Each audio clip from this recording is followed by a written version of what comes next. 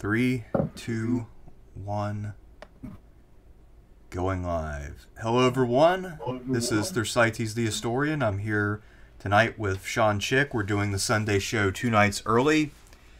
Happy Saturnalia to everyone out there. I know that's what most of you celebrate, obviously. And hopefully tonight finds you all well and good. Tonight's episode, the theme is Blood in the Snow. This is about battles which took place under winter conditions, hopefully with snow on the ground. And it's just kind of a random sampling. We're obviously not covering all of them, but we've each chosen just a few we'd like to talk about because we find them interesting for various reasons.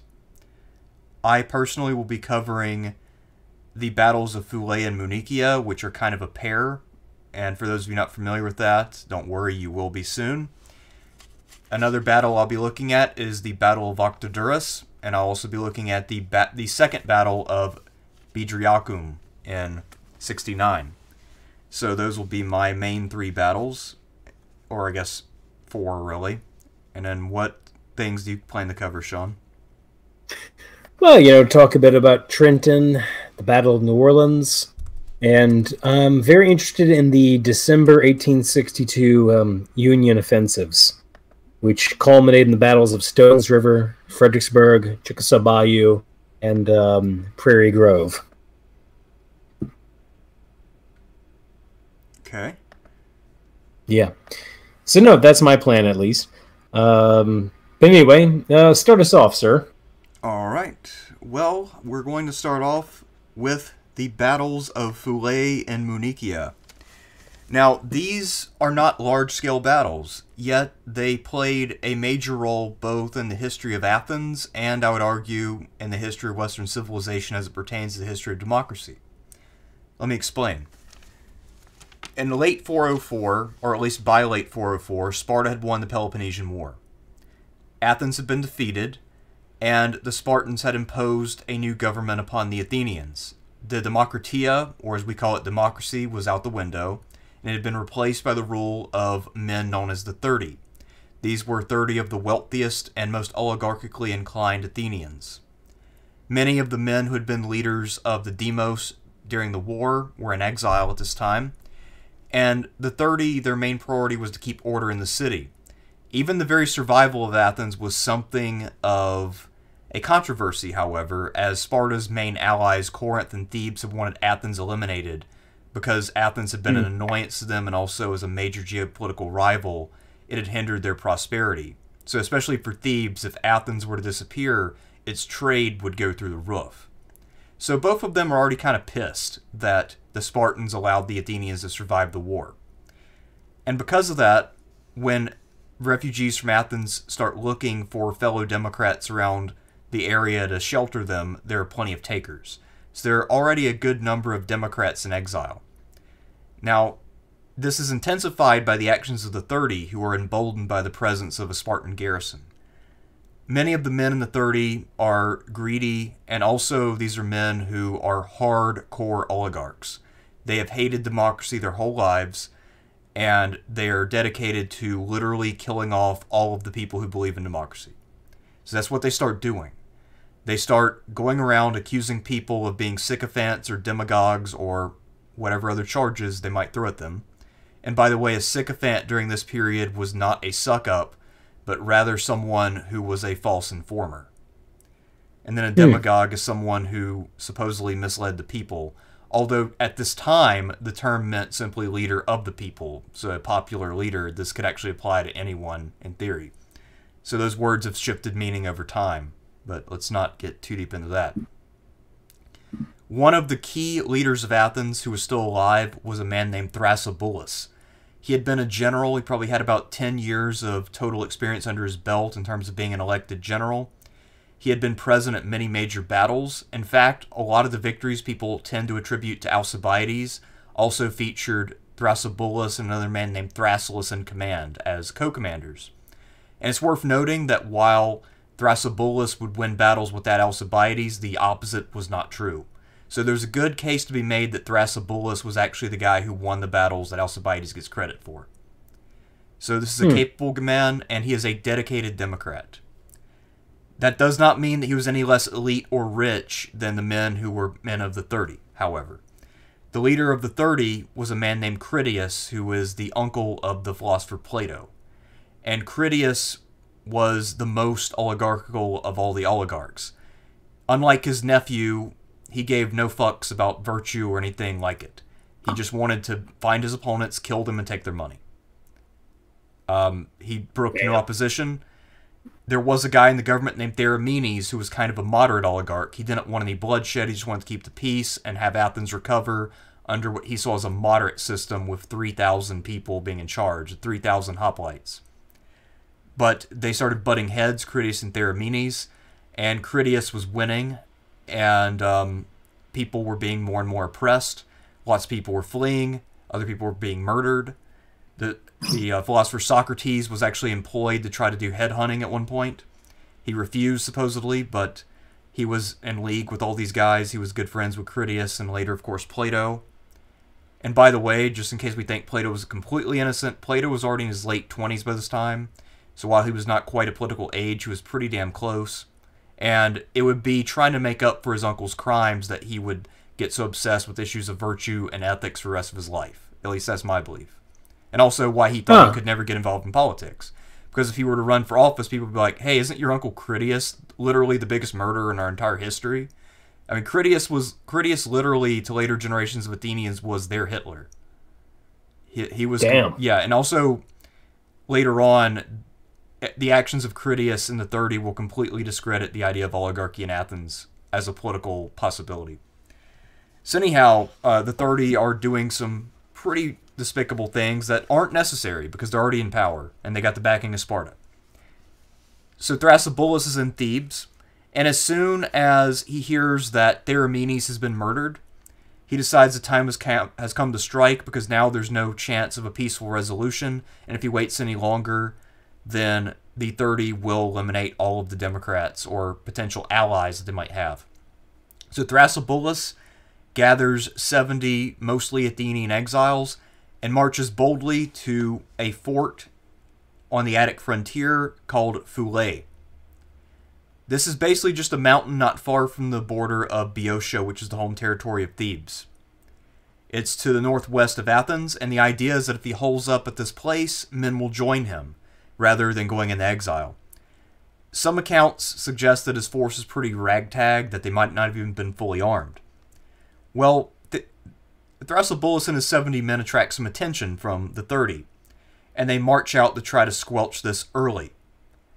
They march out with the 3,000 men who are hoplites, and we don't know exactly their orientation. They seem to have been fairly conservative, but not necessarily into the bloodshed, so their morale's questionable, but there's 3,000 of them.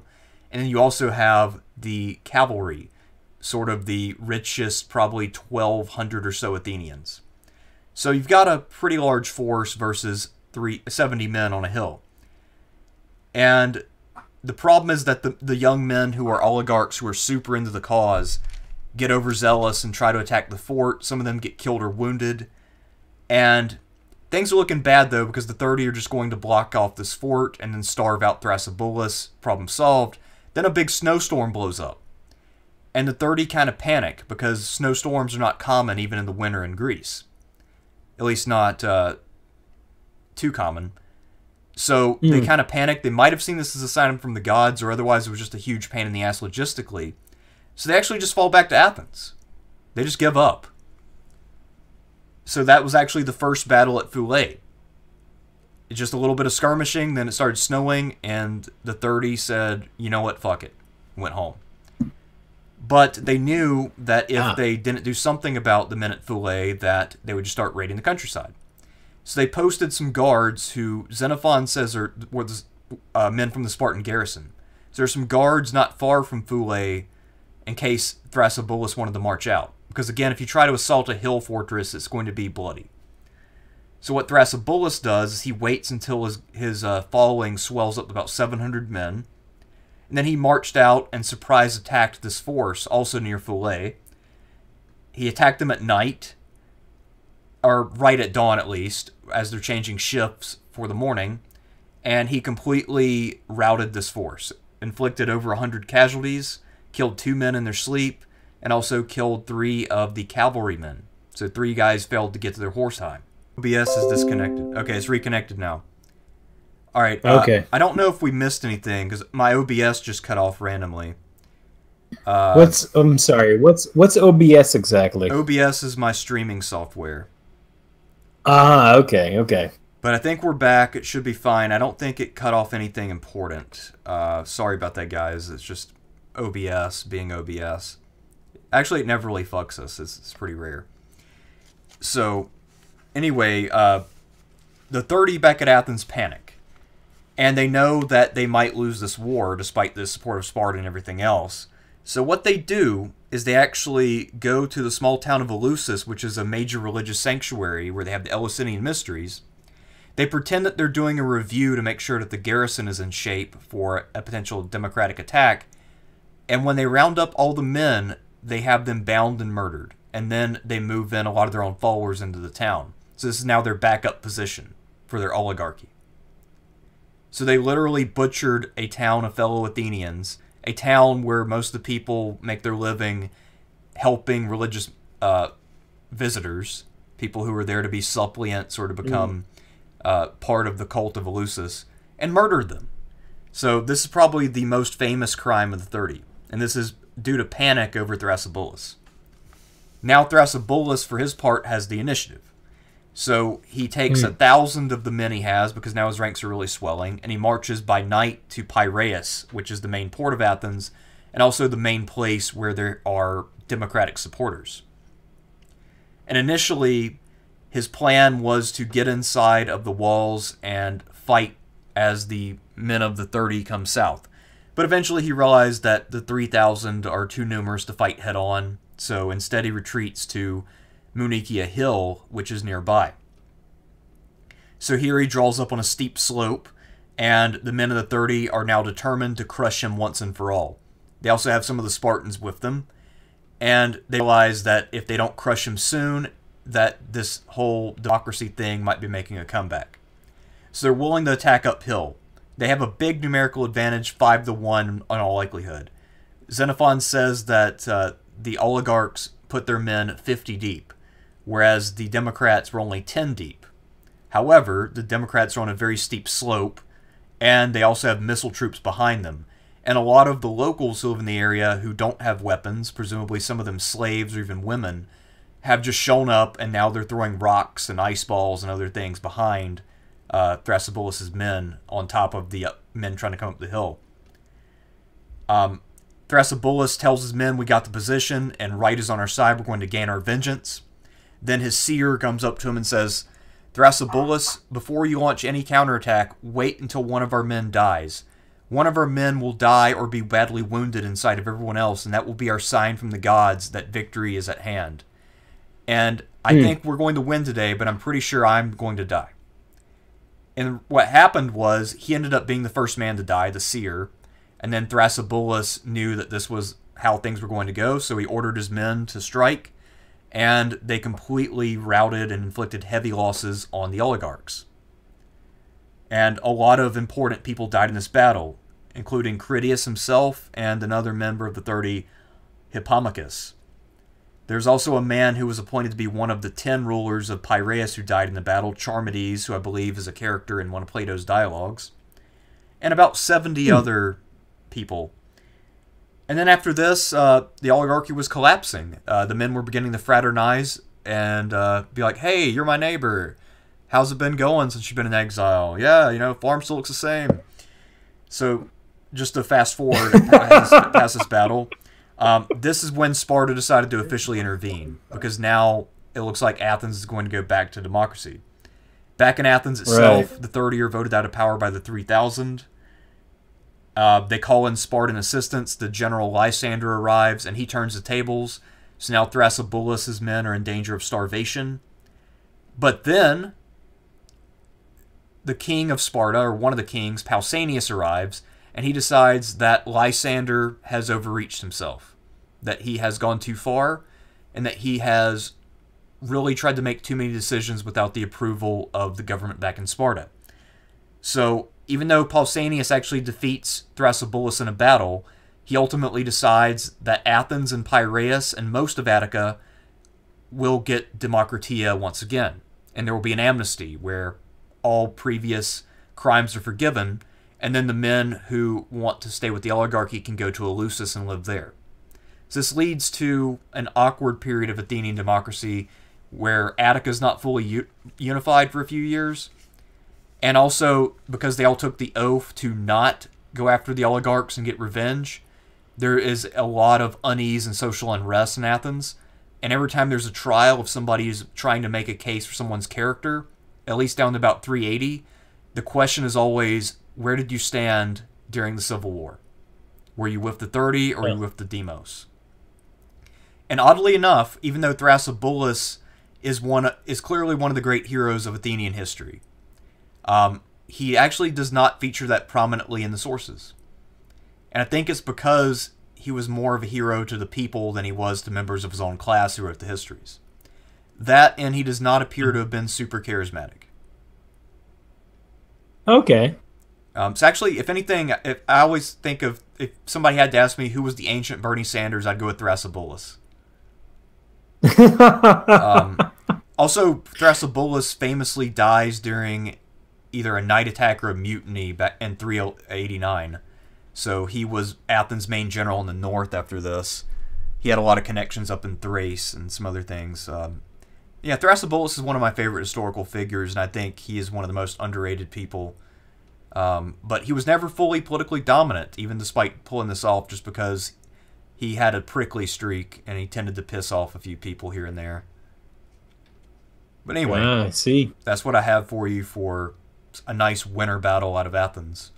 And also, once the democracy was restored in 403, it would go on to last until 322, and then it would be revived again after that, but by that point it was kind of meaningless, so who cares? But without these two battles, democracy would have ended in 404. So this gives democracy another 80 years. I would say very important sequence of events, and it also, of course, depends heavily on Spartan problems. So that's all I got for that. I'll switch it over to you. That's all you got for that.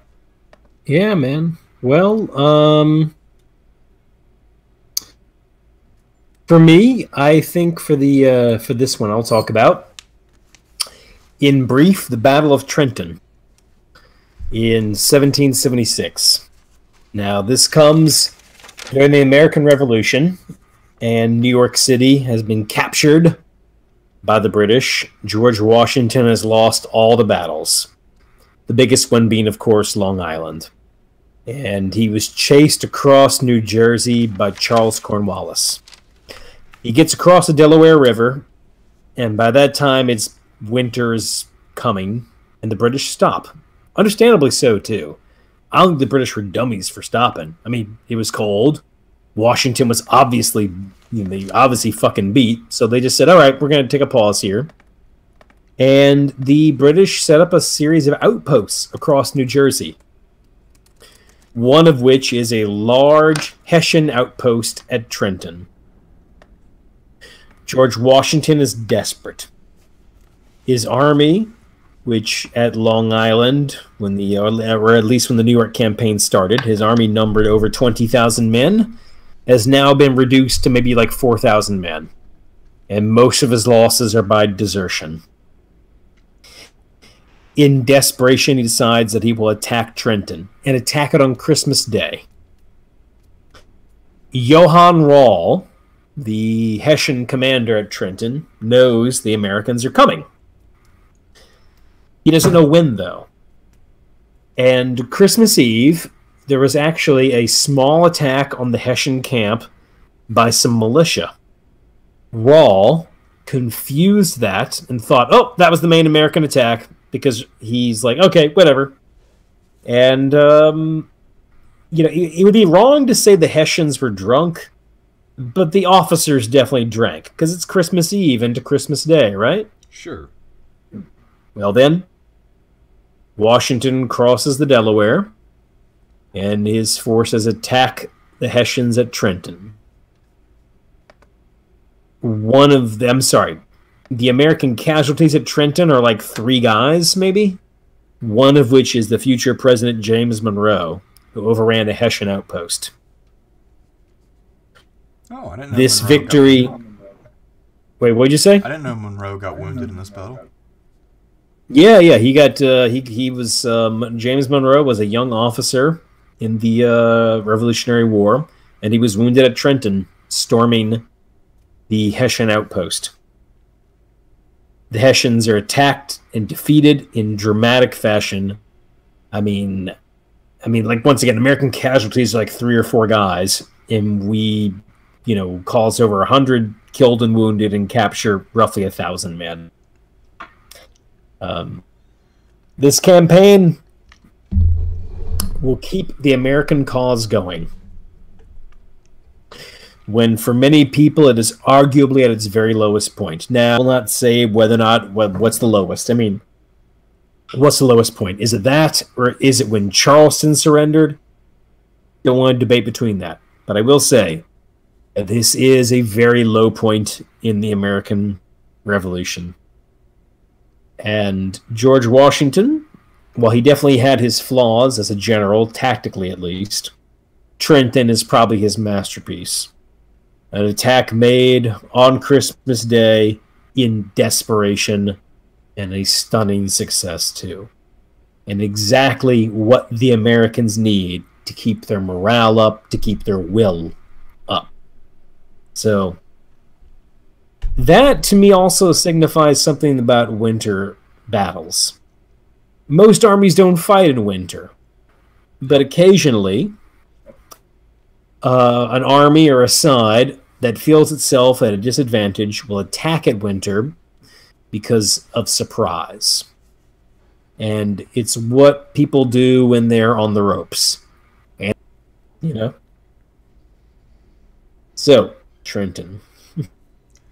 Yeah, I'm glad you mentioned that, because I think that fighting over winter is very much a part of modern warfare, but not anything before that. Yeah, you do run into it a bit. I mean, not as much in musket combat. Usually armies took a rest anyway. You do run into it a decent amount in the Civil War. At least, depending on how the winter weather was. Like, the winter of 62 to 63 was relatively mild, so you run into it. But yeah, you get into modern warfare, they do it much more, that's for sure. We'll talk about the Battle of the Bulge in a bit, probably. Yeah. So, yeah. Trenton, pretty important, I think, to keeping the American army in the field. Yeah, keeping the morale up. And also, it was fought a few days before the enlistments were up. Washington's idea was that if we win a victory now, we can increase those enlistments, or at least we can retain more of our men. He was mostly correct. They had a decent number of re-enlistments after that battle. That's what they needed, though. Yeah. It could be debated, though, that let's say Washington attacks at Trenton, and Rahl is actually ready for him to receive him, and defeats him. Maybe the cause is over then.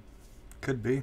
But this last desperate attack made, I don't know, I don't know if I'd call it a Hail Mary play necessarily, but it's one of those successes done in the midst of defeat. And that makes it all the more dramatic. And it is definitely George Washington's finest moment as a military commander. Yeah. I'd say so. Mm. The decision to cross the Delaware is also probably his boldest strategic stroke. Yeah, probably so. Actually, yeah, I would say definitely so. But once again, a scheme hatched in desperation. Yeah. Oh, I forgot to mention another interesting thing about Thrasybulus. The famous Battle of Arginusi, where there were 2 triarchs tasked with rounding up the people who had been knocked off the ships. He was one of those 2 triarchs of that battle. So, if you look closely in Xenophon's Hellenica, he actually features pretty prominently. So, because I would say probably the most important Athenian you've never heard of, if I had to just pick one person.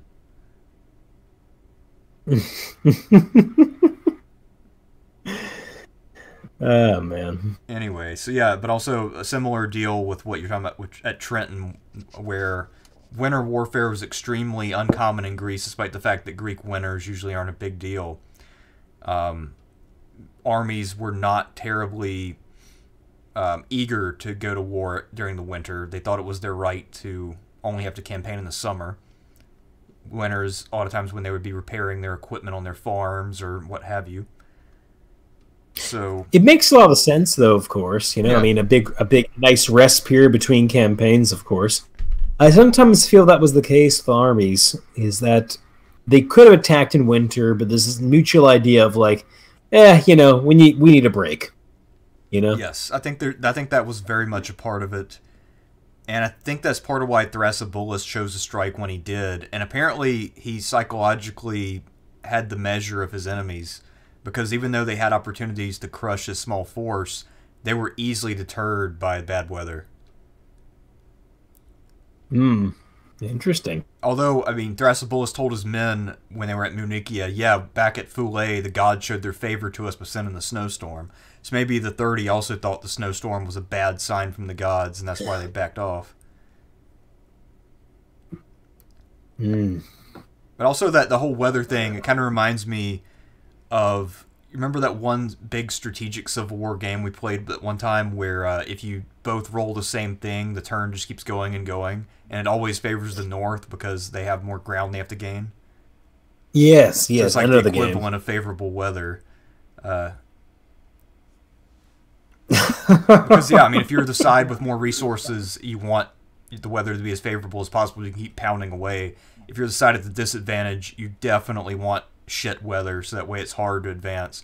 You want torrential rains, snow, ice, the full enchilada when it comes to terrible weather. You want all of it. Especially if you're at a disadvantage too, in the Civil War, you can, the winter of 63 to 64 was a very harsh winter. And there were no major offensives made by either side, really. I mean, except for like a few moves in the deep south, but even then, not that much, really. Yeah. But the winter of 62 to 63 wasn't so bad, and the Union was desperate for a victory that could make the Emancipation Proclamation look good. You know what I'm saying? Oh yeah, sure. Yeah. But yeah, man, no, so, but yeah. Anyway, what you got next, sir? The next battle I would like to bring to everyone's attention is a battle which took place during Caesar's Gallic Wars. It's called the Battle of Octodurus. There do not seem to be any real maps involved with it. It took place technically within the confines of what is now Switzerland, but what at the time was largely part of Transalpine Gaul. This was during the winter of 57 to 56. You can read a little bit about it here, although this is not a very detailed account. Caesar was not present for the battle, but he did send one of his legates, a man named Servius Sulpicius Galba. I'm not sure if he's related to the later emperor or not. Let's find out. Doesn't say, but I assume they're related just because their name is the same. Anyhow, his legate, Galba, was ordered to march into a valley in the extreme southeast of Transalpine Gaul, and the reason is because 3 local tribes had been harassing merchants traveling through and charging them a fee to pass through. To be fair, these tribes had never been officially subdued by Rome, so from their perspective, they were just charging a fee to merchants passing through their sovereign territory.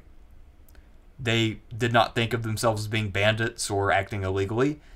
However, Caesar was Roman, so everyone who was not Roman was basically a criminal. So he sent Galba to deal with them. And the 3 tribes were the Nantuates, the Viragri, and the Seduni. And Galba only had one legion with him, the 12th Legion, and then he had some native Gallic cavalry as well. His orders were to clear the district and also to winter in the area in order to subdue the locals. His strategy, he entered into a fairly narrow valley with some high cliffs on either side. He took 2 of his cohorts to hold off the Nantuates and then took his other 8 and positioned them in front of the primary village of the Veragri called Octodurus. This is in a sheltered valley, and you have the high, sheer cliff faces. You also have a river nearby, so there's water. And basically, he just set up a blockade of these people in a valley. He took some hostages, because without his permission, it was hard for him to get food and water. And he thought that he'd be able to winter there in peace. But then, all of a sudden, one morning, he woke up, and the 2 tribes had taken positions on the cliff faces nearby, and they were in a great position to charge down on this camp. So they apparently held their position all day. He held a war council, and everyone agreed that the wise course of action would be to fight their way out and retreat from the area. But before they could do that, the 2 tribes of the Veragri and the Seduni attacked. So this led to a 6-hour battle. And Damn. Caesar says that his men fought extremely skillfully, but of course they were woefully outnumbered. Supposedly it was 30,000 against maybe 5,000 or 6,000. And they were defending their camp, which is always a good thing for the Romans because technically they never lost while defending one of their camps because they were very well designed and they were well drilled in defending them. But the position was on the verge of collapse. And had this happened and Caesar would have lost a legion very early on in the campaign, it would have been a setback for sure. But what ends up happening is that Galba has 2 of his subordinates come up to him. One is the senior centurion, Publius Sextius Batulus, and another one is a man named Gaius Volusinus. And their plan is to boldly counterattack out of all 4 gates all at once to shock the enemy. And Galba, who has no better idea, agrees to it. Now, keep in mind the Romans are completely exhausted, but they feel that the shock of charging out of the gates might just scare off the enemy. That's their sort of ace-in-the-hole, last-ditch effort. They will either win gloriously or die horribly. So they do it, and it ends up working. The Gauls completely panic, they break, and because of the narrow confines of this valley, it turns into a slaughter of the Gauls because they're trapped with nowhere to go. And of that 30,000 man force, 10,000 are slain. However, the day after this battle, Galba and his subordinates decide that their original plan to get the hell out of there was the right idea, so they burn their camp and they march back to friendlier territory.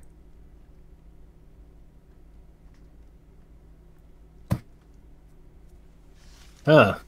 Yeah, so this is one of the more close-run battles of Caesar's Gallic War, and there were a lot of them. There was a lot of battles. I remember the one with the Nervi tribe. Was it Battle of Sabas? That was pretty close run too. Yeah, I mean, there are a lot of battles that were waged which were pretty closely fought, and this was one of them for sure.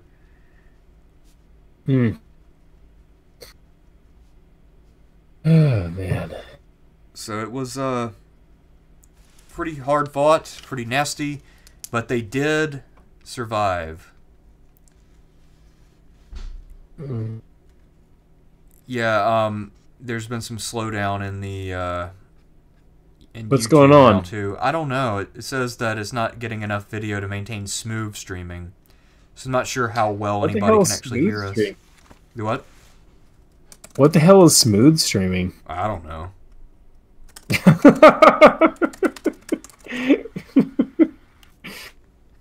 Fuck, I don't know, man. I'm just glad to be here.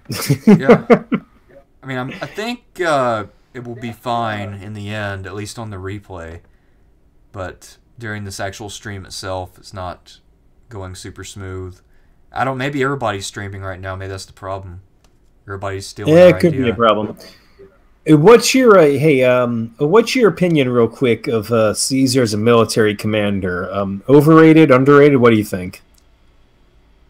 I actually think he's rated about right.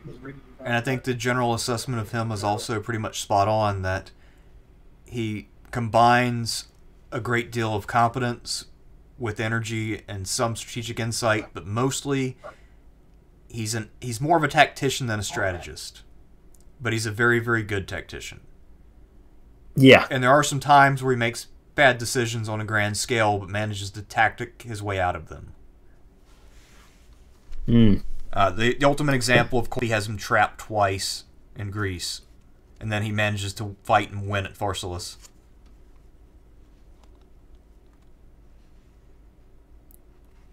Or, I mean, even Alesia. Alesia was a pretty close-run thing, too. I gotta say, man, you essentially cut out there, man. Oh, really?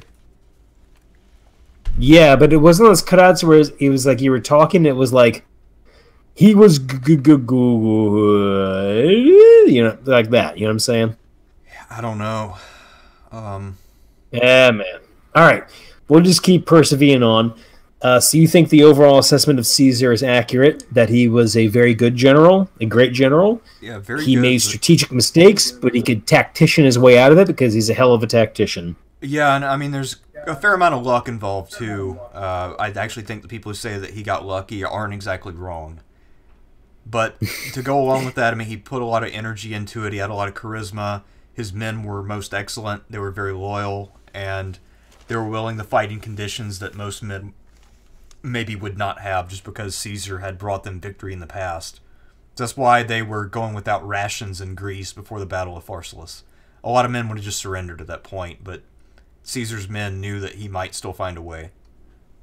And he did. Yes, mostly it's because yes. of Scipio Metellus being incredibly stupid and convincing Pompey to partake in his stupidity. Of course, that helped, and yeah, of course, Caesar had that battlefield charisma too. You know what I'm saying? Yeah, and I mean, he dramatically would have his horse led away, and even though he was by this time in his 50s, I mean, he was still fighting the front lines, and the men believed in him, and they knew that he wouldn't do anything. He wouldn't ask them to do anything that he wouldn't do himself. Yeah, no, battlefield charisma cannot be underrated. I'm sorry, cannot be overrated. Sorry. Your ability to rally your men and to inspire them to great deeds. Caesar, Alexander the Great, yeah, it counts for quite a bit. And you're right, man. I mean, he's got these men. They have a bad supply situation, but they have faith in that Caesar will find a way. Yeah, just like in Star Trek Enterprise, they have faith of the heart. I'm sorry, I never seen Star Trek Enterprise. What But the you know fuck about does the this terrible mean? ballad intro, right? Yeah, the intro's crappy. Well, the intro's crappy. I've heard the intro before. What makes it worse is that on Netflix, when you watch it, you cannot skip that intro. You can skip every other intro for every other show on Netflix, but not that one. Why? I don't know, but you can't. There's no option that's unless you just fast forward. Well, that's fucking interesting, okay? So when I watched through it, I don't know, a couple years ago, I had to watch that shit every single time. Jesus, it's just a terrible fucking intro too, man. Yeah, it's the worst intro in Star Trek history by a mile. By a mile, man. But what the fuck kind of music is it, though? Because It's a 90s most ballad. of your Star Trek intros for TV shows is very, like, orchestral and powerful, and then you listen to that one, it's like, what, shitty country music or something? It's not quite even country. I don't even know if it has quite a genre. It's just kind of, I've got faith, faith of the heart. And it's just awful. And then it's just like a little slideshow of people's early space exploration. You know, so you just have a picture of an astronaut laughing. It might be Neil Armstrong or whoever. I think you got like a chimp in a spacesuit, or I don't know what the fuck it is, but it's just kind of like supposed to be hopeful Yuri about Gagarin, our right? future. Do what? I said Yuri Gagarin, right? Yeah, I think there's Yuri Gagarin and just, you know, all the famous astronauts of yore, just to inspire us to look to the future where everything's going to be great. Yeah. We're going to take our place among the great peoples of the galaxy. So, For my next winter battle, I believe I would like to talk about the Battle of the Bulge, the Ardennes Offensive. How much do you know about the Ardennes Offensive? Some stuff. I mean, I know that this was basically a pet project of Hitler, and that he chose the two generals by hand, Dietrich and von Manteuffel. I also know that the two field marshals above them had very little to do with it, Model and von Rundstedt. And yes. They're also, I don't know if there's really anybody with the authority to force the two army generals to actually cooperate. It seems like Dietrich and von Manteuffel could basically do what they wanted. They were in some ways fighting very separate battles, that is true. Now, Model was, of course, their direct supervisor, but he was not much involved. Although he seems to have been more involved with Manteuffel with the 5th Panzer Army, as opposed to 6th Panzer Army, which is Dietrich. Anyway, one thing that's interesting to me about that, though, is the degree to which the Allies are surprised when it happens. Completely surprised. Some of that was because the Allies had become too used to reading the codes from the Enigma machine. To knowing what the Germans are up to because they've decoded their stuff. Well, the thing is, before the Battle of the Bulge, the Germans are relaying messages to each other by word of mouth more often, by telephone, and also Hitler suspected that the Enigma machine had been cracked anyway. So, of course, he's informing his commanders about everything by word of mouth. The German soldiers involved were not even told they were attacking in some cases till maybe a day or two before. Which, the German units that were set up in the Ardennes didn't even make too many probes before the battle, which has an advantage and a disadvantage. The advantage is surprise. The disadvantage is knowledge of terrain and the units ahead of you is not quite so good. So the Germans, they're launching a massive offensive, and they're somewhat doing it in the dark in that regard. That said, very powerful offensive. What did Omar Bradley say about it? Oh, yeah, Omar Bradley, this is a great line. He said, "Where did this son of a bitch get so much strength?" Well, they transferred it from the east.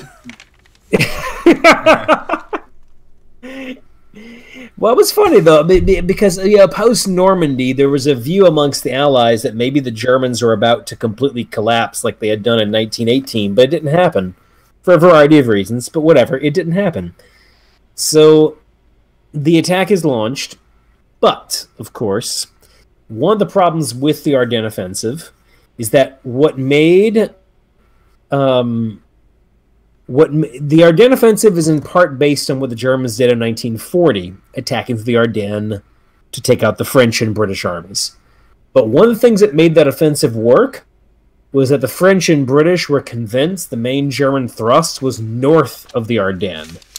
So it wasn't like the Germans were only attacking through the Ardennes, they were attacking everywhere in 1940. But in 1944, they're attacking only through the Ardennes. Well, it's a lot easier to zero in on what's going on at that point. You know what I'm saying? Mm-hmm. Yeah. So the Germans attack. They have some success, of course, but they've got problems. The roads are fucking awful. They actually don't have enough gas to get to Antwerp. They have to steal gas, essentially. Okay, not the best idea, guys.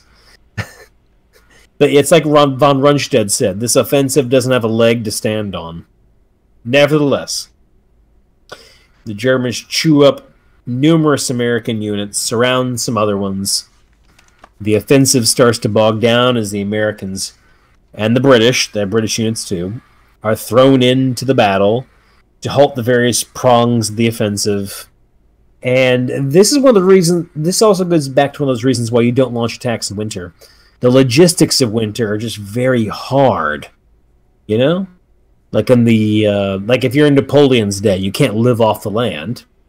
Well, in the case of the Germans, you'll have like it's cold, it's snowy, and then the snow melts, and now your roads are a fucking mud pile. Yeah. So the logistics of keeping up a winter offensive are not that easy, and it's going to be even harder for a country like Germany at that point in the war. Absolutely. But nevertheless, must be made clear this is a very, very bitter fighting. But in the end, Baston is relieved, the flanks cave in, and the attack fails. A great case can be made the Germans should have lost more if the Americans had been a bit more aggressive in their attacks and more creative, probably too. But, you know, at any rate, the bulge is reduced. And if you read German accounts from back then, one of the things they will mention is that the defeat at the bulge for them was like the last straw. Like once the Battle of the Bulge was over, they're like, okay, we've lost. So that's something I've read in a few German accounts where they said the defeat of the Bulge was kind of, I'm going to say like last straw, but it's kind of like they were like, when it happened, they got excited for a bit because like, oh, we're attacking the Allies again. We've broken through. But once it fails, the feeling is, okay, well, there's no way there's no way we can win now. You know? Yeah. Anyway, got any thoughts on the Battle of the Bulge? Hell, ever seen the movie? Yeah, from I've seen that 1962? movie where they have the Germans who are English speakers trying to infiltrate the lines, and then some famous actor, John Wayne or whoever, has a machine gun in the back of a truck and guns down a bunch of Germans. And yeah, I've seen it. Yeah, Telly Savalas is in there. He's got a tank that gets busted up, and he's like, I've still got a machine gun, you know? Yeah, I mean, I don't know. I feel like the Battle of the Bulge was probably a wasted opportunity. They had enough force to make a good strike, but not enough to follow it up, and they didn't really coordinate it or set up a clear command structure. They should have given modal overall command of some kind, or at least enough control over both armies to decide where reserves are committed, rather than making them both equal and then giving Dietrich command of the reserve, so he got to send what he wanted to von Manteuffel or keep what he wanted. And then his understanding was that Hitler wanted him to be the man to do it, so he didn't give von Manteuffel the support that he could have. That was botched in that way. And on the American side, Dietrich, the fucking alcoholic, you know. well, yeah, Dietrich, who was in his, effectively his first ever army command, and wasn't quite ready for the job. He was not ready for the job. He also got totally blitzed a few days after the offensive started. Although there's a decent amount of evidence to show that Dietrich kind of was like, this war is going to be over anyway, you know? Yeah, he was right. I think another problem the Germans had in the Ardennes, though, is that one of the problems the Germans had in the Battle of the Bulge was that in 1940, the French were kind of right. The Ardennes is horrible tank country. You know? It's some dense woods and narrow roads. And when the Germans launched the Battle of the Bulge, there are enough Americans there to roadblock stuff. And that's all that counts. Yeah. You know? So, in that regard, the French in 1940 were kind of right. The Ardennes is a shitty place to attack through. Where the French were wrong is they didn't have enough men there to do much defending. If they had, who knows what would have happened. Or, I mean, what about that army they had defending, was the Meuse crossing, where they had, what's his name, Karop there, with all the, like, old fat reservists, and they're up against the Panzer troops in 1940. Oh, yeah, that's the Battle of Sedan. Yeah, so you got basically all the top generals and units in the German army versus Frenchmen who are basically all over 40 and have second-rate equipment. It sounds like a great fight to me. Yeah, I wonder how it's going to go. Can't predict that. Yeah, anyway, So how do you feel about the people who, or not the people themselves, but the argument that had the Germans had, say, 50 more half tracks at the Bulge, that the battle might have turned out differently? No, Jesus Christ, no. They didn't have enough gas to get to Antwerp anyway, you know? Yeah, I mean, that's kind of how I feel about it. I mean, I think even if Bastogne had fallen, that eventually the Bulge would have failed because they just did not have the logistics or the manpower to really strike a knockout blow. Yeah, also, I mentioned the diversionary power as well. I mean, one of the reasons the Germans did so well in 1940 is they were launching a full-blooded offensive north of the Ardennes that drew in the British and the French. In 1944, there is no other offensive. So when the Bulge is launched, the Allies never go, it's a diversion. They're like, okay, that's the main German thrust. Go crush it. There's no confusion about it. You know? Yeah, and also, as we learned in our second sort of like World War II general roundup, the British and French did not really do a hell of a lot of coordination. The French had not very much interest in coordinating with Gort, even though he was ready and eager to serve. So they really didn't come up with much of a strategy. And so once shit started going south, they just kind of fell apart. Yeah. No. Poor coordination between those two countries, for sure. And in 1944, yeah, the Germans were pretty much spent. Also, as soon as the air got clear enough for air power, that battle was turned into a massacre. All those panzer formations were basically just driven to be repoed by the Americans and British. Well, I've always kind of said about World War II, it's like, who won the campaign? And that'll be like, whoever had air superiority, and that's almost always the case. Yeah, it is. Or at least air advantage, you know? Yeah. No, air superiority in World War II was extraordinarily important, for sure. Possibly more than any other conflict I can think of. What about Gulf War One? Well, in that one, yeah, it was complete air dominance. I mean, the Iraqi Air Force was basically shot down on day one. And then after that, it was just a turkey shoot. And I mean, the fucking highway of death, it was just literally planes flying over that couldn't be touched, just striking down vehicles with impunity. Yeah. And that one was probably the Air Force's finest hour, I guess you could say. Although it was pretty one-sided beatdown. It's kind of like a pro wrestler taking on a kindergartner.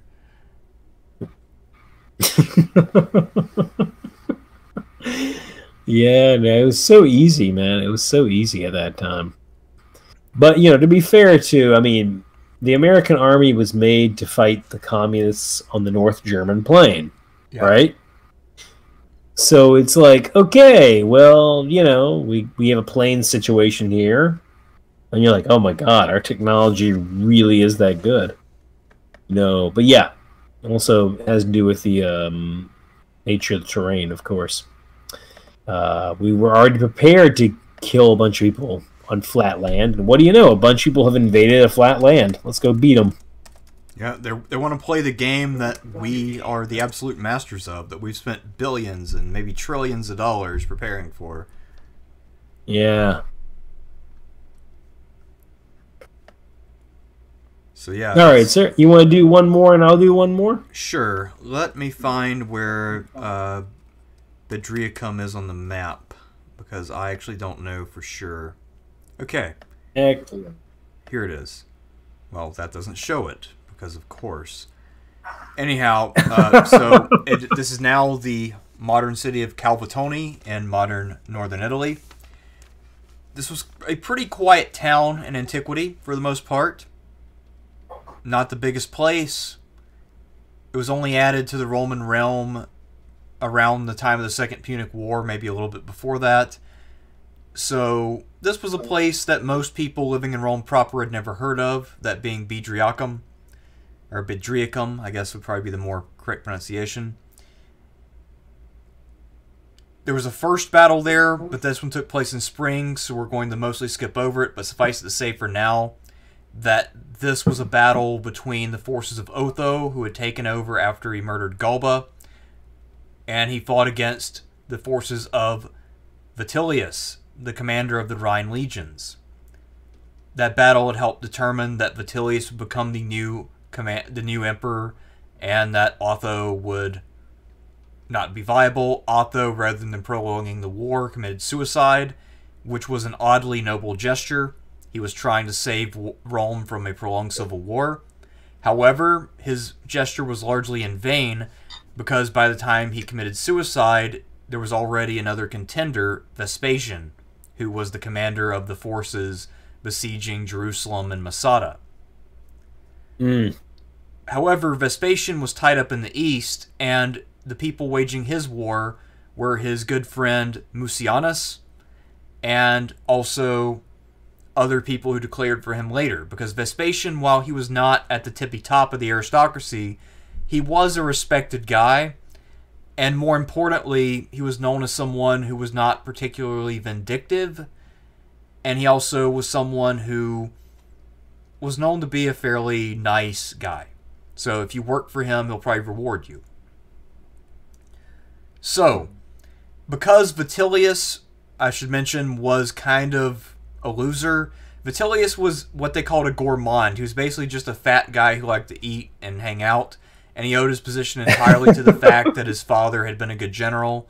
He himself had been appointed governor and general just on the merit of his family name. He himself was completely without any virtue or ability. And most of his battles had been fought entirely by subordinates. He had just been hanging out, eating and drinking the whole time. He hadn't done shit. So he's in Rome at this time, and he sends out one of his generals to meet the advancing Danube legions. The commander of the Vitellian forces is a man named Aulus Caecina Aelianus. He had been one of the commanders for Otho, actually. Or no, against Otho, because he had defected from Otho, because he had been a Galba man. And then when Otho killed Galba, he defected to Vitellius. And when Vitellius sent more troops forward, he was one of the co-commanders at the first Battle of Bedriacum. He had done this in concert with a man named Fabius Valens. At second Bedriacum, fought on October 24th. Valens would not be present, but Caecina would. And Caecina, by the way, was very young. He was only a keister, so he was only about 30 years old when Galba tapped him to be a legion commander. So he's maybe 30 or 31, and now he's commanding 5 legions and effectively commanding the entire Vitellian army against Vespasian's forces. Now, while I said Vespasian is the commander approximately in Syria and Palestine, all of the forces engaged in this battle will be from the Danubian legions. The Danubian legions, as soon as they heard there was a civil war on, they wanted to get involved. 2 of them had actually marched into Italy to try to get involved in the Otho versus Vitellius dispute. But then they decided to cast in their lot with Vespasian.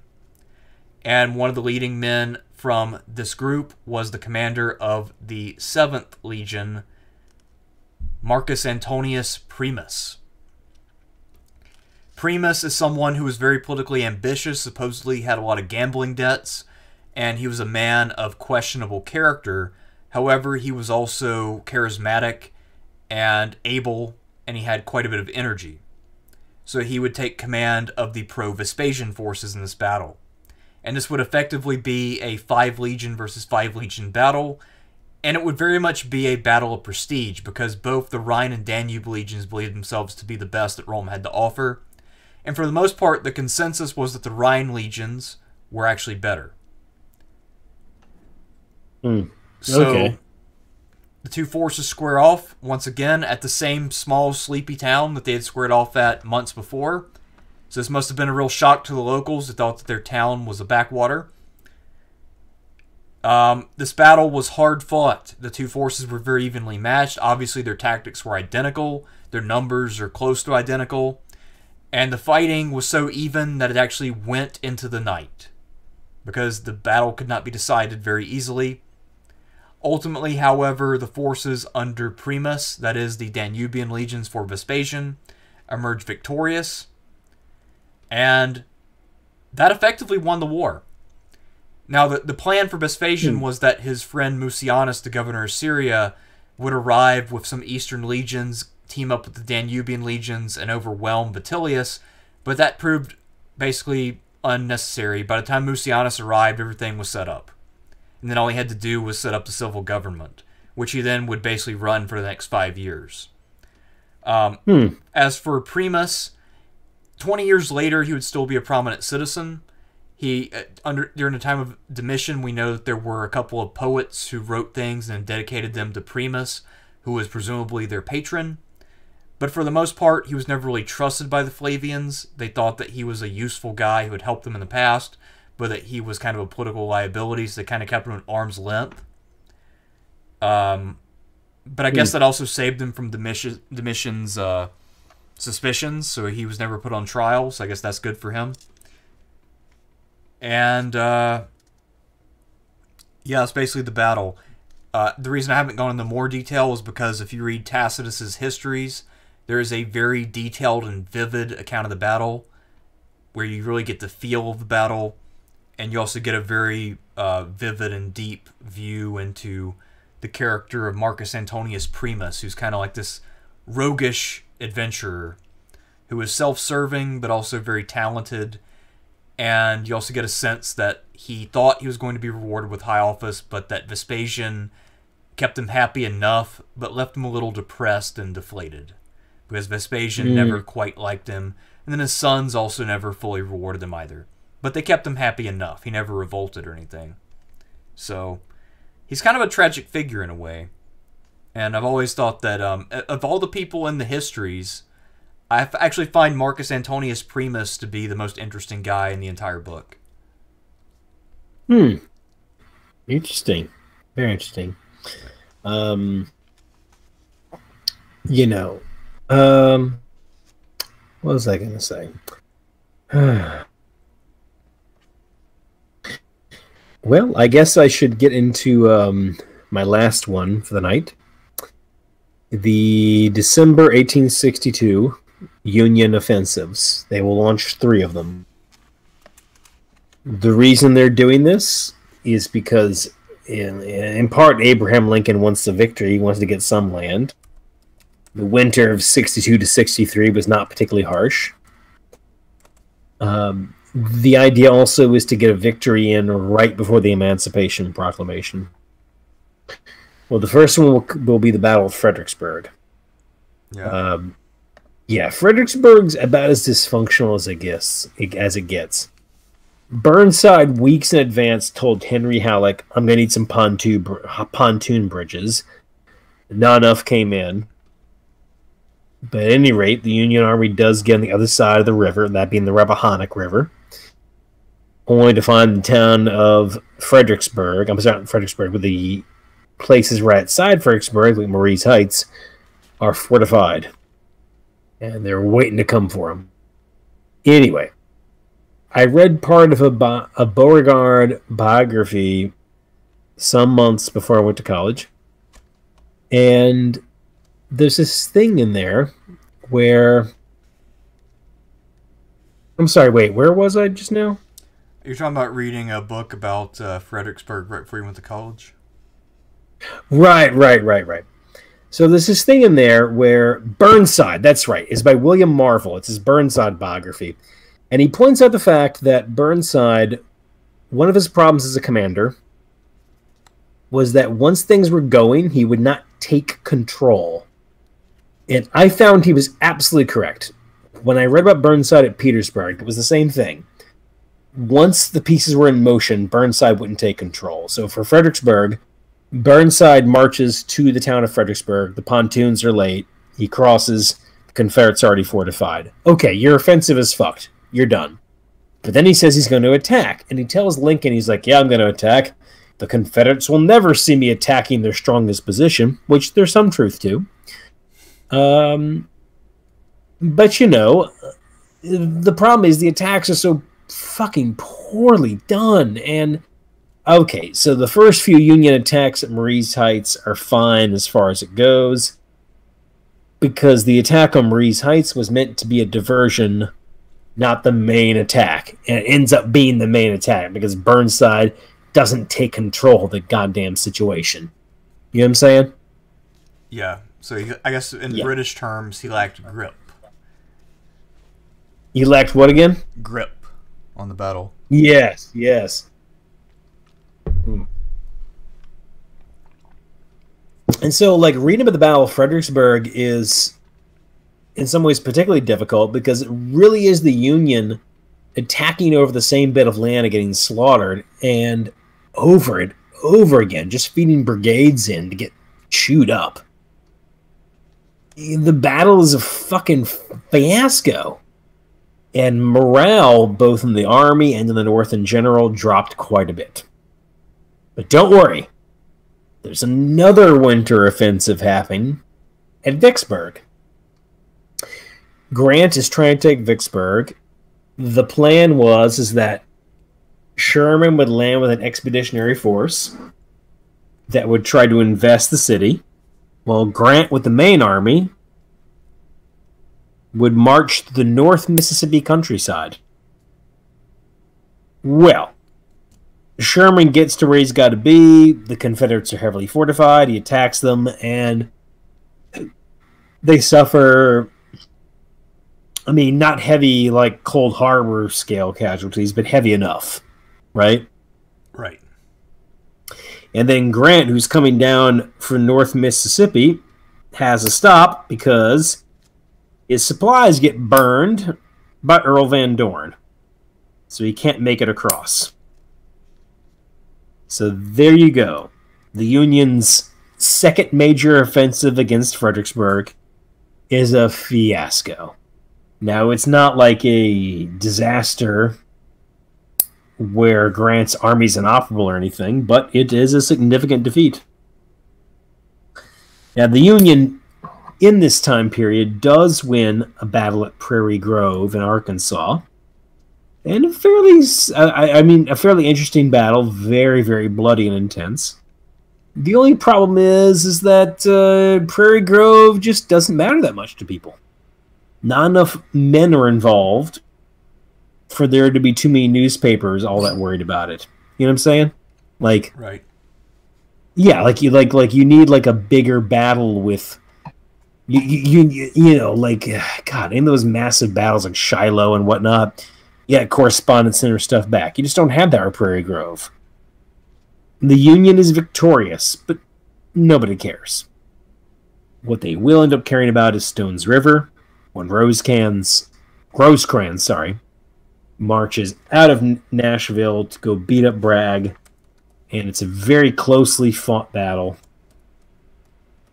Famously, each side's plan was to attack the other side's right flank. The Confederates happened to synchronize their watches to attack like an hour early.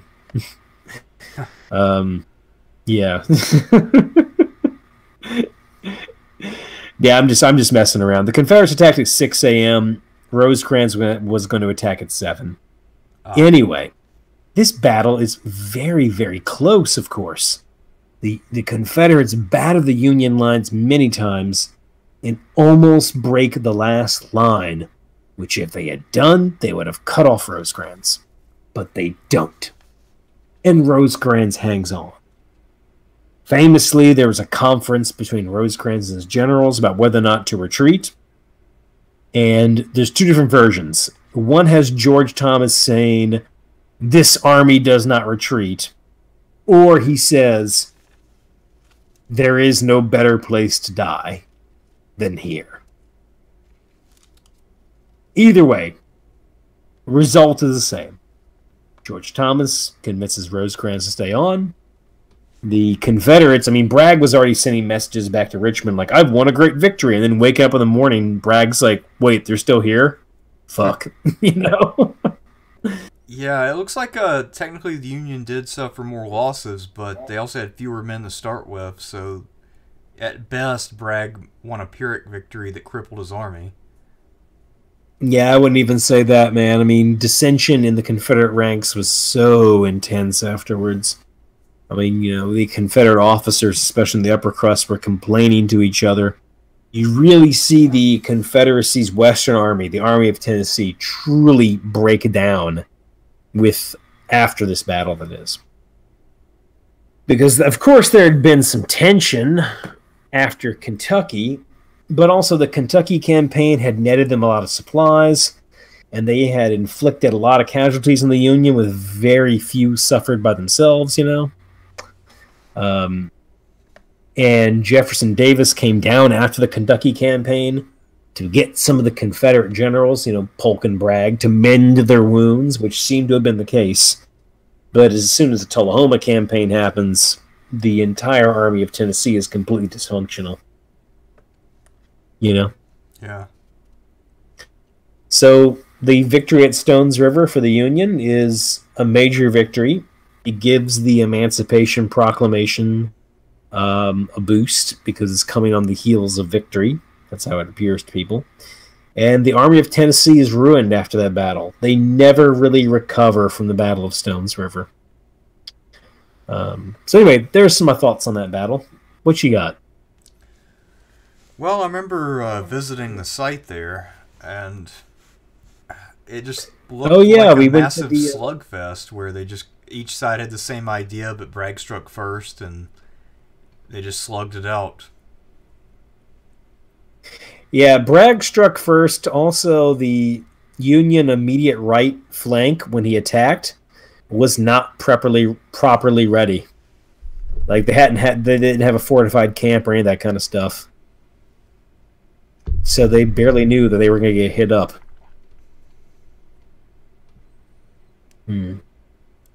Yeah, Stones River, just a nasty affair, but anytime you have a big bloody battle and no one wins, that's basically a Union victory.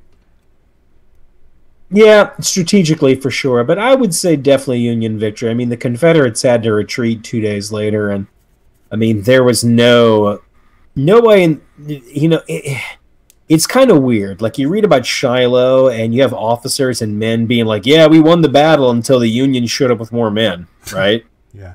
Which is the same as not winning the battle. True, but it does have the positive effect of meaning that the Army's morale is still pretty high afterwards. But,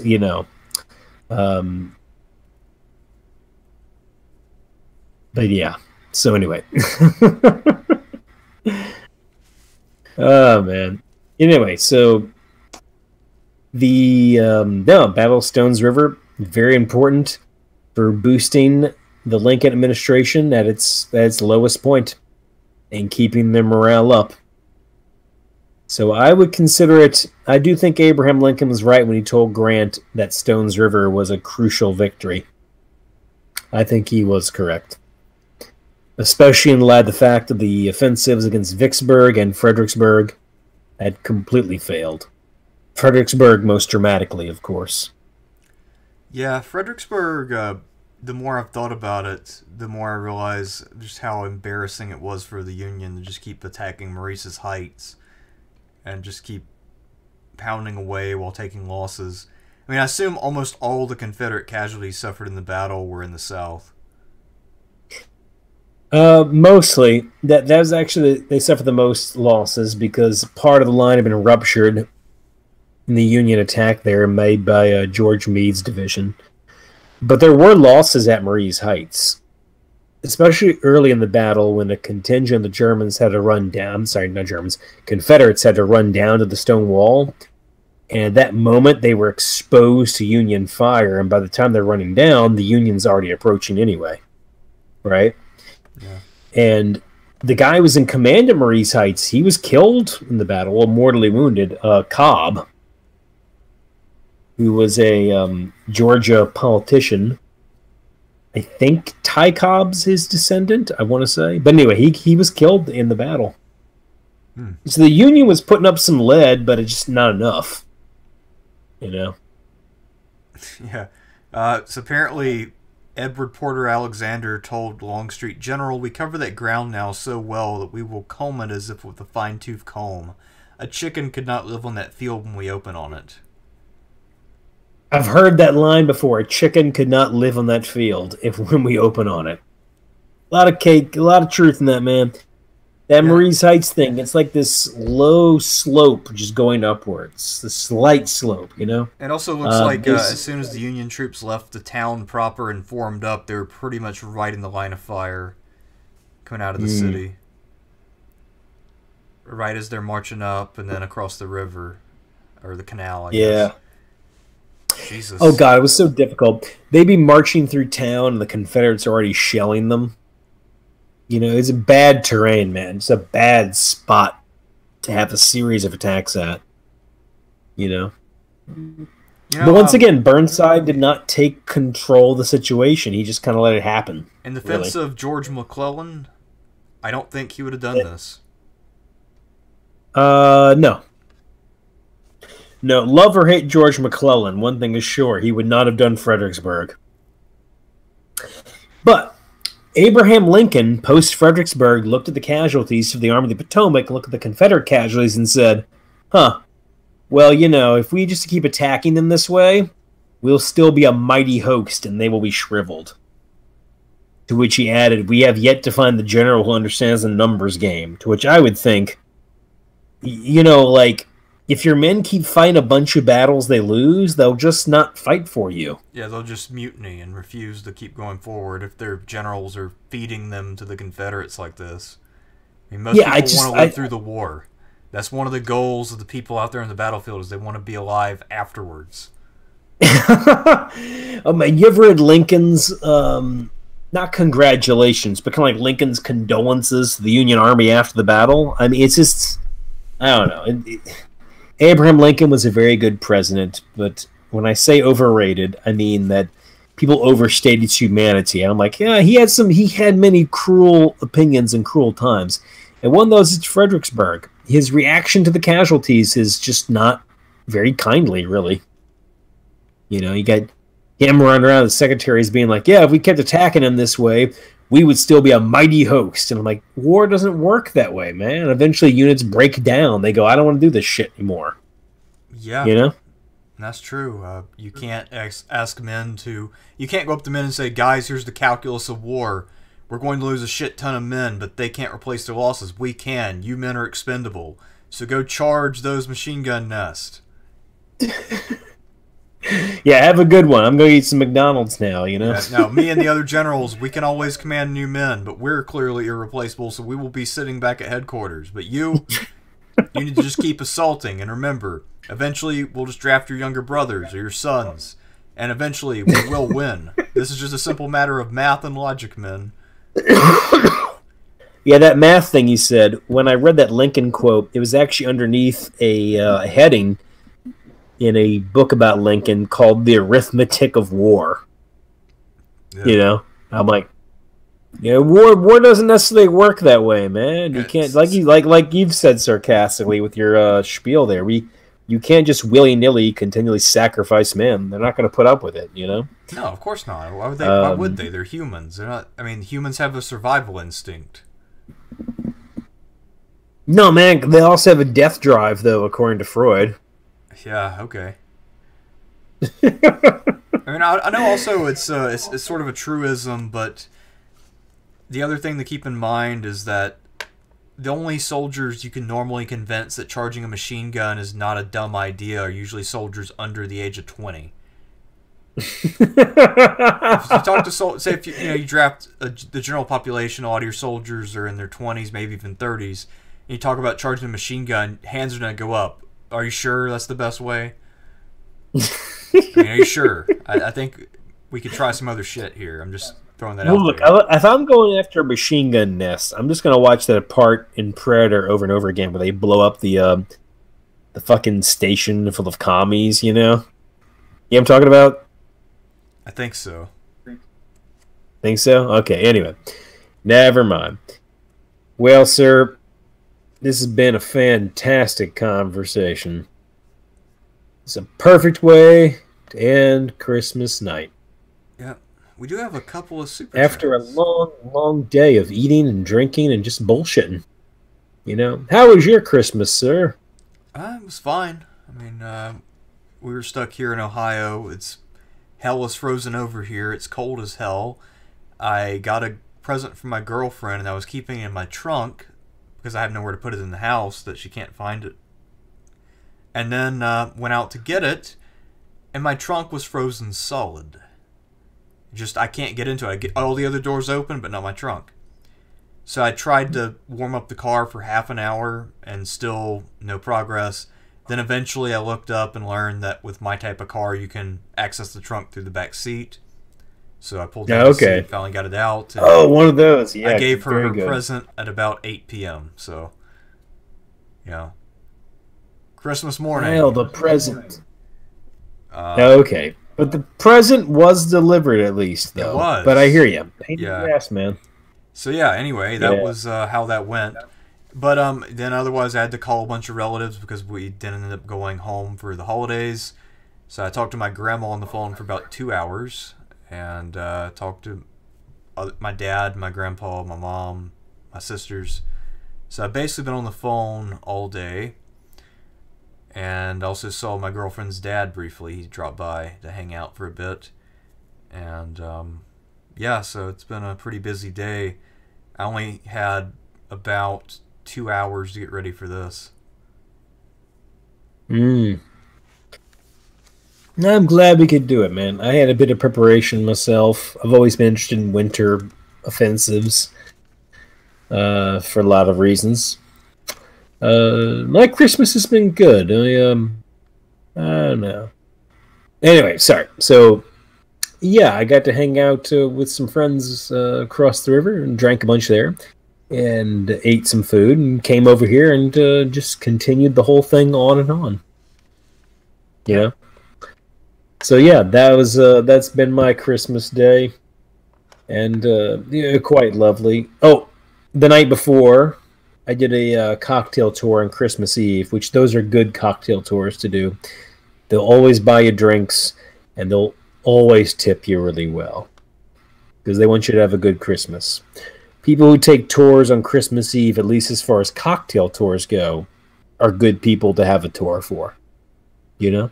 Yeah, I mean, they're just looking for an experience. So it was a nice one. And probably before they have to chill out alone or hang out with their family either way. And so dude, man, they were company. Fuckers were buying me like 2 cocktails each bar we went to. You know? Damn. Yeah. I parted from them, came home. Most Christmas Eve I usually watch a Christmas movie by myself. This year I decided to watch one I'd never seen before by Herb's Good, which was A Christmas Carol with George C. Scott, and that was really nice. And then I went to bed and woke up, and it's been a lovely day. And I guess at this point, I'll see all of you next year. Yeah. We're not going to do the show on Sunday, but we'll resume normal programming the Sunday after that, which will be indeed in 2021. If 2021 happens, right? Yeah, assuming it happens. Yeah, you never know, man. We could have a freak meteorite come and hit us, right? Yeah, either that or the Mayan calendar was 9 years off. Yeah. And then people dude, it's crazy, man. Every few years, people go like, do you know a meteorite almost hit us? And I'm like, oh, okay. Yeah, partly it's just that people just post random shit on Facebook, but the other part is that there are a lot of meteorites in our solar system. Yeah, and part of it's also, we know if a big one hits, it's all over, of course. Yes. I mean, we got them dinosaur bones around to remind us, right? Yeah, we do. All right, everybody. Well, we actually have. I tell y'all good night. Thanks for tuning in while you talked about these winter offensives. We actually have a few super chats. What'd you say? Oh, we have some super chats? Yeah. Oh, God. I've barely been paying attention. So Seth Becker donated $5. Thank you, Seth. He says, Merry Christmas. Merry Christmas, Seth. Merry Christmas, Seth. Merry Christmas. All right. Kaiza donated $4.99, and he has a picture of what looks like a pair trying to do karaoke or rap or something. So thank you, Kaiza. Cool. And he's flipping the bird, too, I think. Yeah, it's kind of cool. Goodman 4, have you guys heard about Mark Felton Productions? If you have, what do you think? Have you checked out Mark Felton Productions? I have watched a few of his videos. The ones that I've watched have been good, but I've only watched about 3 of them. I thought they were pretty good. It's all sometimes a bit esoteric though. You know, like I think he has one video. It's like, what did Nazis sound like when they were just talking normally, kind of stuff. You know, probably like German speakers. I mean, well, you know, he'd play clips of like Himmler or Hitler being conversational, and I don't know. I feel Mark Felton seems fine from the stuff I've seen. But it also seems to be part of that whole idea of like on YouTube, if you want to get clicks, do World War II. You know? Yeah, and I'm not saying we haven't tried that, but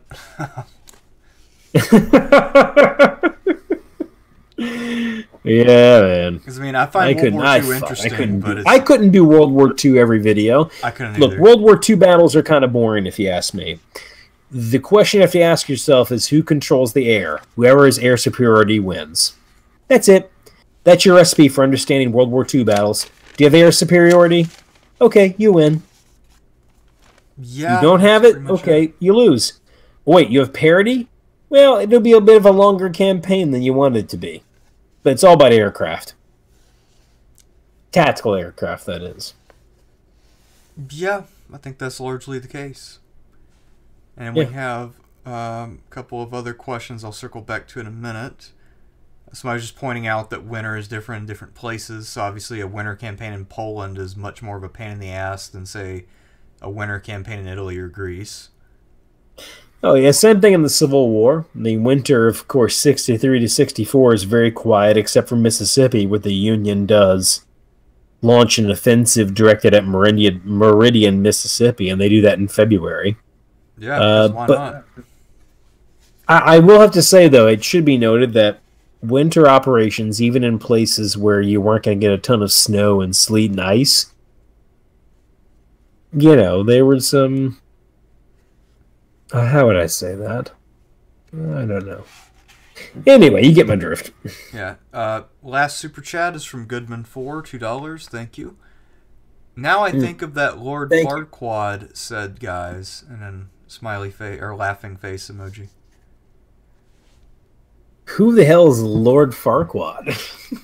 I don't know actually. Yeah, well, of course, I don't know either. So what were calls major winter stuff that we didn't talk about, just for sort of a I think one of the interesting things about winter is that winter gives you an element of surprise. Yeah. I mean, if you're doing it up north, of course. I mean, so a winter offensive can be a very surprising thing for your enemy, no doubt about that. But it does seem to me that most of the time you don't really risk it unless you're desperate. Anyway, what do you think? I don't know. I mean, personally, I've realized that I have what amounts to an irrationally deep hatred of winter. I hate everything about it. If I see snowflakes in the air, I literally can't control myself. I will say something along the lines of, "Goddamn son of a bitch," or "fuck." Or, you know, I'll just say something like that. I fucking hate winter. I can't deal with snow and ice, and largely it's because of the last place I lived before I moved in with Tina. I had an apartment that had curbside parking, and I have a car. And a lot of times in the winter when I need to go somewhere, I'd literally have to take a shovel and dig out my car. So dig the snow out from the tires, that way I could pull off the curb and get onto the street. And it would take forever. Not to mention scraping ice off the car and then breaking the door open because I had to break the ice out of the hinges of the door. And it's just, not to mention walking through the neighborhood because I never salt the sidewalks. So a walk that would normally only take 15 minutes and just be a nice, refreshing walk would take 45 because I have to walk so much slower to not bust my ass.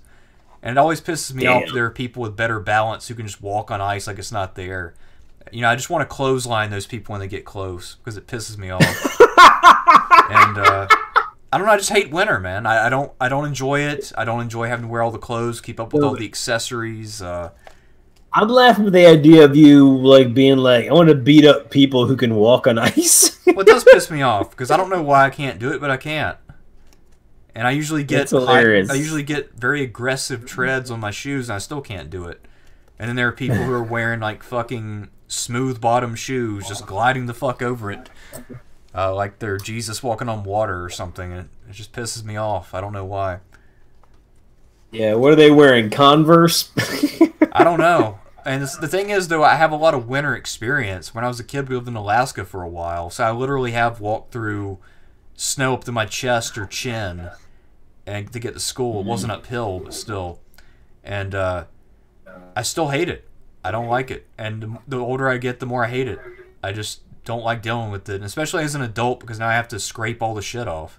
So it's just a bunch of work. Oh, every time it snows, that is I'm like, true. Great, I have to do a bunch of shit now. That I shouldn't have to do. It's one of the crappier parts of the snow is all like scraping. That's true. Very true. Yeah. So that's how I feel every time it snows. So don't ask how I feel if it's snowing. I'm not okay. I'm not good. Well, I'm on the opposite. I love the shit, but I'm not here to rub that into anybody's faces, of course. Goodman4 clarified with another super chat that Lord Farquaad is from Shrek. Oh shit, he's right. Fuck. Okay. The moment he wrote that, I was like, yeah, he's right. It's from Shrek. Thank you very much, Goodman4. Also, just to talk about some things I didn't talk about. I want to list some things I decided not to include, then maybe you can list some things you decided not to talk about but thought about talking about, just to wrap this up. One thing I thought about bringing up for this one was Hannibal's crossing of the Alps, and then the Battle of Ticinus, which was basically part of that. So the battles of Trebia, Ticinus, kind of came right after the crossing of the Alps. But I decided not to do that. Although those would have been good, but I figured that everybody's probably already aware of those. I mean, you suggested that I do the freezing of the Rhine in 406, but I didn't know if there was any one event at that time which really sort of solidified that, or kind of gave a specific place to talk about. I also think it would have offered a good contrast, because the freezing of the Rhine is such an epoch-changing event. Yeah. Much more than a measly Civil War battle. And when I say measly, I mean measly by comparison. Yeah, and I think it's also interesting that I'm pretty sure no one in the winter of 406 realized that this was going to be an epic shifting event. People probably thought it was just kind of well, the Rhine froze over, that was weird, and now there's a bunch of barbarians raiding. Hopefully the legions come back soon to deal with this bullshit. I see. Then I'm trying to think, because the one that eventually came to mind that I got really excited about was the Phyle and Mounichia one, because that's one of my favorite topics. But yeah, I realized that a lot of battles aren't precisely dated by month, although if I had to guess, a lot of the naval battles of the First Punic War may have taken place in winter, because that's when it's really dangerous to try to sail with top-heavy ships in the Mediterranean. Then again, I mean, the Romans were pretty bad at it in general, but it would be a lot worse in the winter because the water would be rougher. But a lot of those are not dated very much, so we don't know exactly when they occurred.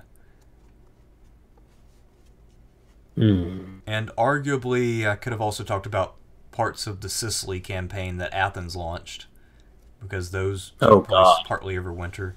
Although they actually took breaks in the winter. They'd go to winter quarters away from Syracuse, which was weird, given the circumstances. And another one I think took place in winter, but I could be wrong. I want to say one of Cleon's campaigns was in the winter. Either the one on Sphacteria against the Spartans, or the one where he tried to attack Amphipolis when Brasidas was there. But for the most part, almost every major ancient battle you can think of took place in June, July, or August. Some September, some October, and then a few in April or May, but mostly between June and August. If you had to guess the date of a battle from antiquity, go with one of those 3 months, and I would say you have about a 60% chance of being right. Hmm. So what were the ones that you decided that you passed on? Well, what did I pass on this one? I mean, of course, it did Trenton in the winter of '62 for the Union, Battle of Bulge, naturally. I decided, due to time and all the rest, not to talk about the Battle of New Orleans when the British came to take the place.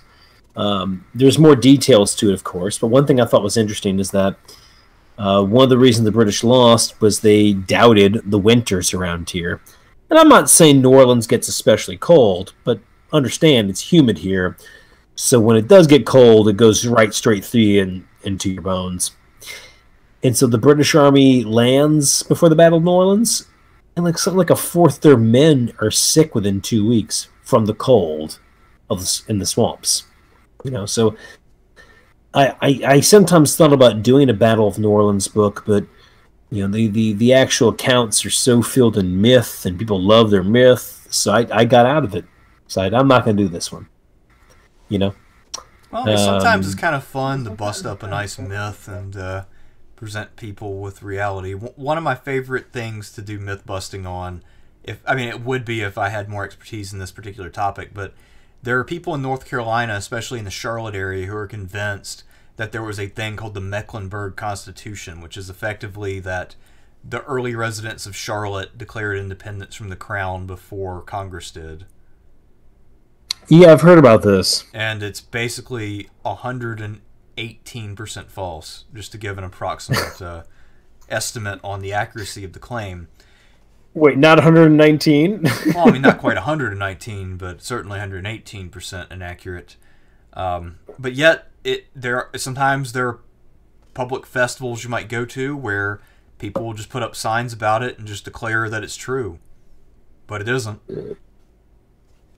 Yeah, another one I thought about doing was the Moscow Operation Typhoon, the German offensive to take Moscow, and then the Soviet counteroffensive right afterwards.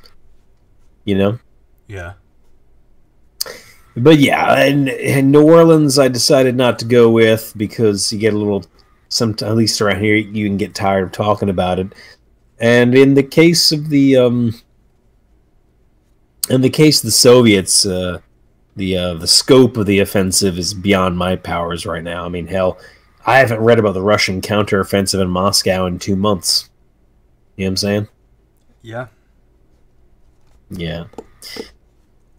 Well, sir, I think we should call this one an evening. Yep. So thank you everyone for showing up. Happy holidays, happy Kwanzaa, happy Merry Christmas, happy Christmas if you're British, and of course, happy Saturnalia. What's the one that they invented? Did you say Kwanzaa? Oh, yes, the most important one of all, of course. The most important one of all. Yeah, the one that has so many celebrants. And Hanukkah, of course. What else goes on this time of year? Was Ramadan this time of year, or is that earlier or later? I don't even know. Ramadan's a bit earlier. Yeah, I think Ramadan's in the fall, but don't quote me on that, okay? Happy delayed Ramadan. And what's another one? I don't know. What's that one they invented in Seinfeld where you... Festivus! Festivus, there we go. Festivus. Yeah. There we go. That one too, where you admire an aluminum pole and all its utility. So, I think we covered all. We covered all our ground. It's a Festivus for the rest of us, man. Yeah, exactly. You had the Festivus like tests of strength and stuff. Yeah, Festivus was fun. Yeah. Although personally, I think I kind of prefer Saturnalia. The idea of all the role reversal and people just kind of getting into.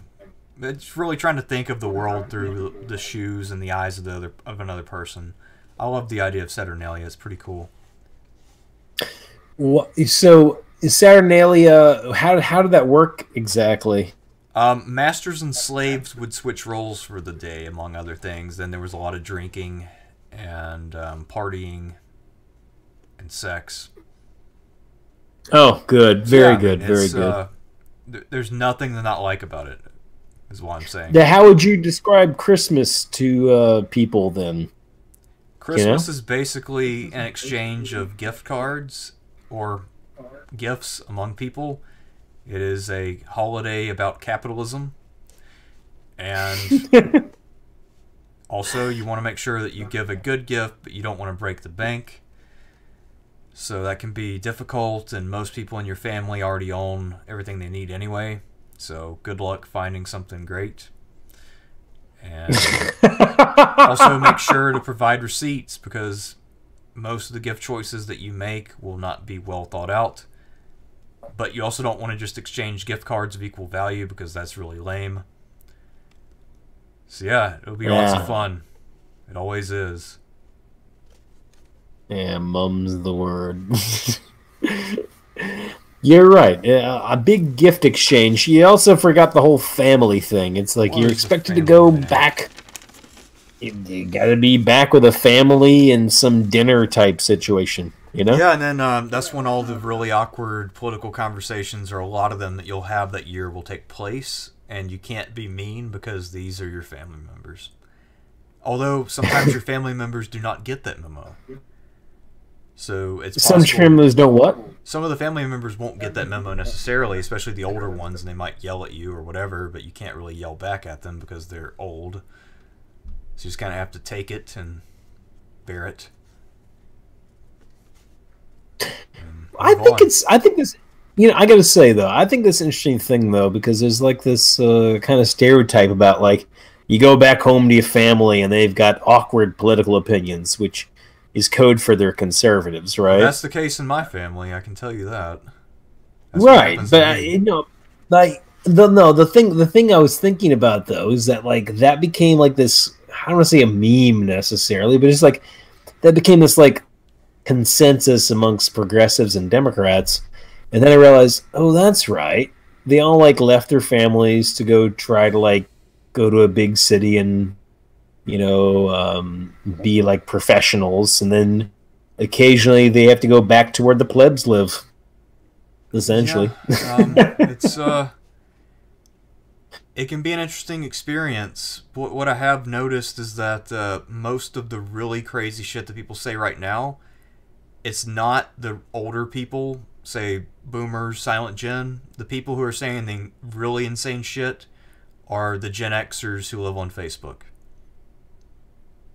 Yeah. Those are the ones who are really going off the deep end, at least right now. Talking about how the vaccine is bullshit and how it's dangerous and all that kind of stuff. So, if you... Well, all I can say is I have 4 friends who work in hospitals as doctors and nurses, and none of them are going to take it. Why not? They all say it's rushed. They're like, yeah, it's rushed. I'm not telling anybody else to take it or not take it, but I'm just saying they say it's rushed. They put more stock in the other vaccines that are still being worked on right now. And I don't know. I mean, maybe they're right, maybe they're wrong. My gut says that it does seem rushed to me. You know. Yeah, but that's just me. Yeah, I don't know. I mean, at this point, I feel like most new vaccines, there aren't really too many dangers from them. It's not like the old days when there was a lot of mercury in vaccines, or when... Oh, what? Like that one they actually gave the kids polio, right? The first polio vaccine? Yeah, I mean, and anytime you have a new invention, there are going to be some massive fuck-ups, like when the Germans first invented forestry, and then they tried to create forests that only had one type of tree in them. And then they didn't realize it was just going to be a recipe for diseases to spread among the trees, or for fires to break out, or whatever. Wait, what about when the Germans invented necromancy? Well, I mean, that was when they had the Great Skeleton Warrior Uprising of 1878, which, you know, little known event. I thought about including that one since it occurred over Christmas, but it was put down. It was a very bloody, violent Christmas that year. You know? Yeah, but really only in Leipzig. I mean, most of the rest of Germany was pretty unaffected. the garrison was able to deal with that pretty quickly, and you know, none of them Well, being a huge deal. I raise my glass of whiskey to the garrison of Leipzig. Yeah, they saved the world from the massacre of humanity and the replacement by skeleton warriors. Yeah, the glory belongs to them. Yeah. Well, everybody, at least on my end, good night. I'll see y'all next year. Merry Christmas. All right, Merry Christmas, everybody. Good night, and we will see you when we see you. All right. We're all